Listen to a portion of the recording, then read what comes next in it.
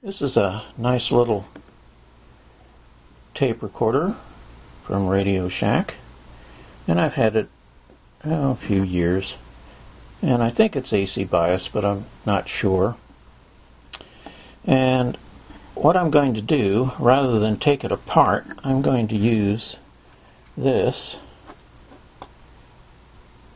In other words, what this is supposed to be for is that goes in here, and you play something through it, rather than use it like I'm going to do. I'm going to try and pick up the AC bias from the record head if it is AC bias.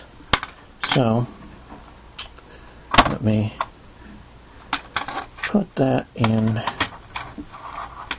here.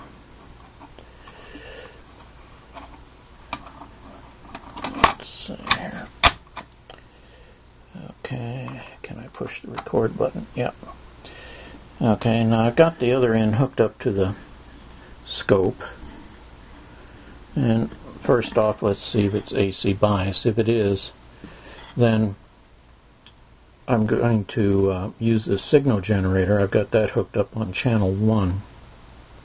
And what I'm going to do is turn this up and down until the frequencies match on top and bottom. Bottom trace is going to be the tape recorder. Let's see here.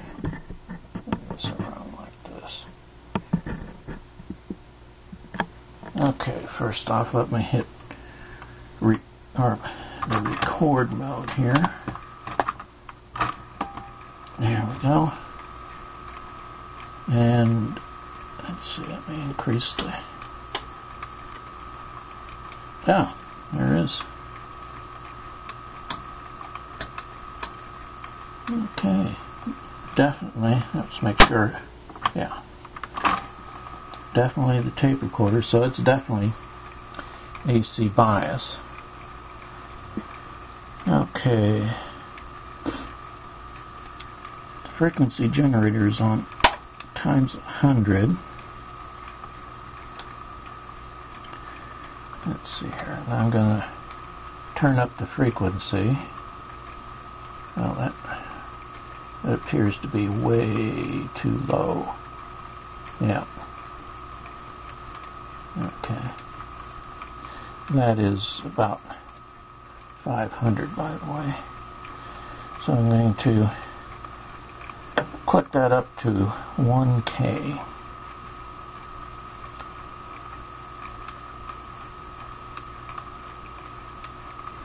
And bring that up. Nope, not the same number.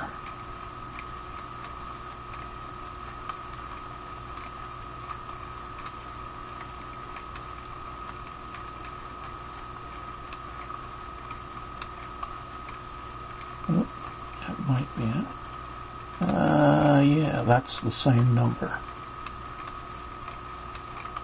Whoop. Ah, that's touchy. Okay, yeah, that's the same number.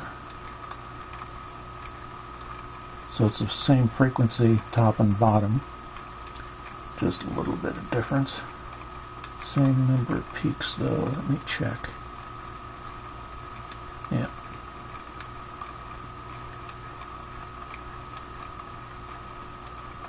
Okay.